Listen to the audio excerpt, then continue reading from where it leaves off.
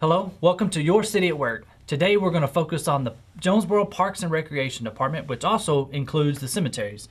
The director for the parks is Wixon Huffstetler. Wixon, how you doing? Doing good, Jack. How are you? I'm great. Wixon, tell us the general goal of the Jonesboro Parks and Recreation Department. Our goal, Jack, is to provide a place for youth and adults to be able to play athletics, first off. And second off is just a place for families to be able to go to facilities to have, recreation activities, parties, and just spend family time together. Okay. Now, I'm sure a lot of people would agree with me when I say that a lot has changed over the past few years, in particular since Mayor Perrin's been in office. Can you go over some of the changes that we've seen over the past couple of years? Sure. First of all, the city of Jonesboro has been very blessed with the mayor and the direction he's seen for the city. To have a mayor that has the qualities that he has and the vision he has is unbelievable. Under the mayor's sight and plan, I guess, he one of the biggest changes has been in the last year is the Southside softball complex. We have tore down the youth concession stand and we're in process of rebuilding a new one right now. We've done major work to the fields out there. It's just a great atmosphere right now for these girls and for the adults softball kids out there.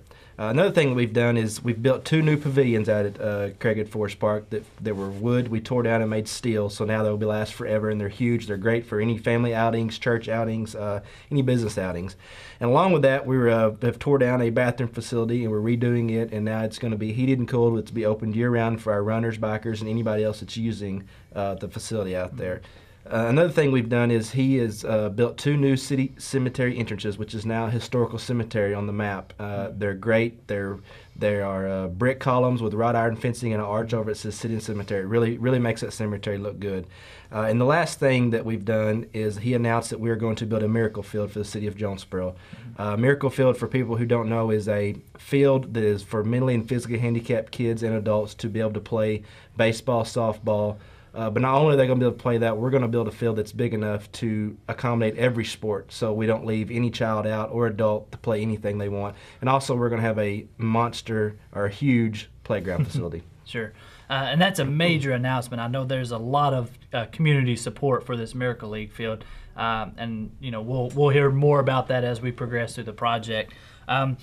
Speaking of some of the facilities, Jonesboro is home to a lot of different community centers and parks and recreation facilities. Can you name some of those for us? Yeah, I can. I'll give name and actually location too. Okay. First, we have Joe McKimmel Park, which is on Dan Avenue by the interstate. That hosts our baseball and soccer fields. Next, we have Southside Softball Complex, which is on South Caraway or South Stadium. It lays in between. And that's also where the Miracle Field is going to be put at. And also, we have cricket out there. So cricket is growing in Jonesboro, actually. Yeah. It's a fun sport to watch. Next, we have Earl Bell Community Center, which is our oldest community center and probably one of the oldest facilities in the city of Jonesboro. It's been there since 1903. It used to have horses in front of it. We have a really neat picture of the old Earl Bell in there, but it's on South Church Street, kind of the center of town.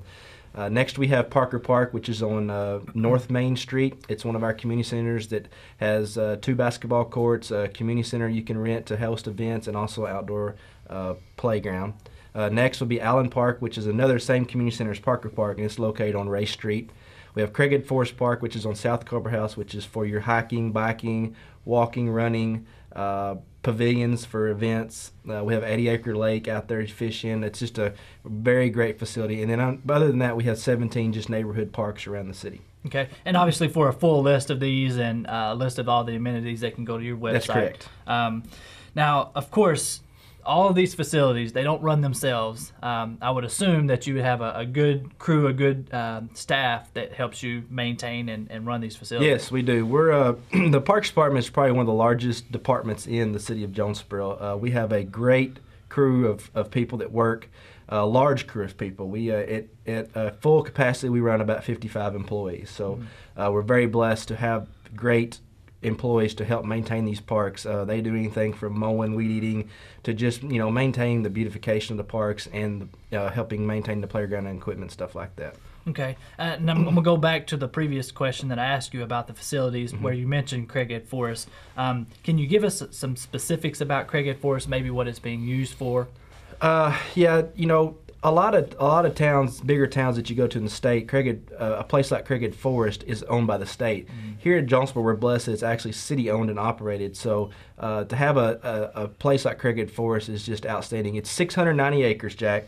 Like I said, it has all kind of walking trails, hiking trails, either on road or off road. We have an ATV center. That's for outdoor adventures, whether it be ATVs, dirt bikes, even horseback riding. We've had horseback riding out there. Then we have all the pavilions that we have out there for church outings, for business meetings, or just any family-oriented things.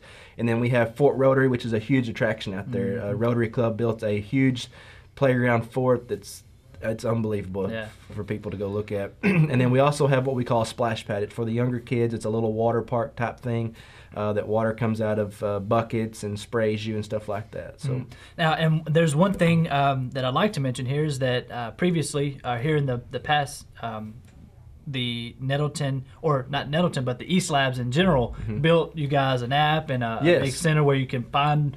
It's just a big map that shows you where everything is. All the trails. Correct. When you first pull into Craighead Forest Park, you'll see like a little awning with a big map of Craighead Forest Park. And the East Lab the kids were very great on this. They built a app for actually iPhones that you can download, and it'll show all of our hiking, walking, running, fuller trails. And also you can pick up a hand brochure there at that center. Now, you mentioned some of the projects that we've seen over the past couple of years, and some of the projects that we're currently working on. Speak on some of those in particular, and how all of it gets planned and the planning process goes in general. Well, right now at Craighead Forest Park, we're rebuilding a bathroom facility. The bathroom facility that was there was over 30 years old. It was time for it to go. We couldn't keep it open year-round because it was made of wood. Termites had got in it, and just the moisture and everything else had made the building go down. So right now we're rebuilding it. We have the foundation laid. It's going to be a center block building that's going to be open year-round with heat and cooled. So something like that, there is planning, but it's not a big deal. But this new concession stand facility at Southside, it's a big planning process because it's going to be a big thing.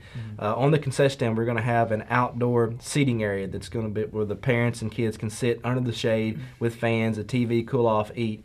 Also, we're going to have an indoor walk-through concession, so you're not outside standing in the heat. You're actually inside purchasing food, drinks, etc. Nice. On top of that, we're going to have a men's and women's locker room just for the umpires so they can get changed and dressed, and also my director of softball's office and conference room. And the good thing about this facility is all of our amenities are going to be ADA accessible, so that there will be everything for handicapped people too. Awesome. Now, one of the major components for Jonesboro Parks and Recreation is our youth sports programs. Very, very broad. We offer a handful of different sports for all different ages. Can you tell us about those? Yes, we're very blessed to have a program called City Stars. It is actually a free program, and we're one of 3 in the nation still left that has this to offer. I will say this, without the staff that I have, Danny Capalis, who's the City Stars director, I don't know if we could do this. We have an outstanding staff, first off, on this. But we offer basketball, baseball, softball, soccer, and kickball right now. It seems like every sport in every season, whether it's fall, winter, spring, or summer, we grow. From soccer in the fall, or actually soccer in the summer, we had 275. In the fall, we had 1,100. So, we just multiplied drastically. In basketball, we went from 500 this winter to 790. So, we're growing every week in every sport. The more kids are getting involved, the parents are getting the kids involved, and it keeps them out of trouble, which that's what we're after. Absolutely, and that's a great thing that you see this growth. But coming with that growth is the need for help. And I'm sure the Parks Department has a need for volunteers. Yeah, Jack, we need all kind of volunteers. As we grow, we need more and more volunteers. We need coaches, we need referees, we need clock keepers. The bigger we get, the more kids are involved, so the more teams we have, and we just need a lot more help. Absolutely. Now, if someone is interested in taking advantage of a volunteer opportunity, or even just getting involved in general, or getting their kids involved, how might they go about contacting They can you go guys? to Earl Bell facility and ask for Danny Capalis, or call 870-933-4604 and get a hold of him. He is our City Stars director, and he will help out. Okay. Now, think long term here. What do you foresee for the Jonesboro Parks and Recreation Department? Well, Jack, I've lived here all my life. I'm a Jonesboro native. I love Jonesboro, and I can't tell you how excited I am to be the Parks Director for City of Jonesboro. But my foresee of Jonesboro and the vision, especially under Mayor Perrin's lead here, is, I would say in the next 10 years that the Parks Department will double, maybe triple in size. I can see us building more parks, more community centers to accommodate areas that we don't have. The thing about these community centers is that they're in places where the kids and families can walk to. They don't have to drive, and so that's a huge benefit to Jonesboro, is the placement of these community centers. But I really do. I see us growing really fast in the next 10 years because I know the city of Jonesboro is growing very fast. Sure, absolutely. Well, Wixon, thanks again for coming in, sitting with us, and telling us about your department.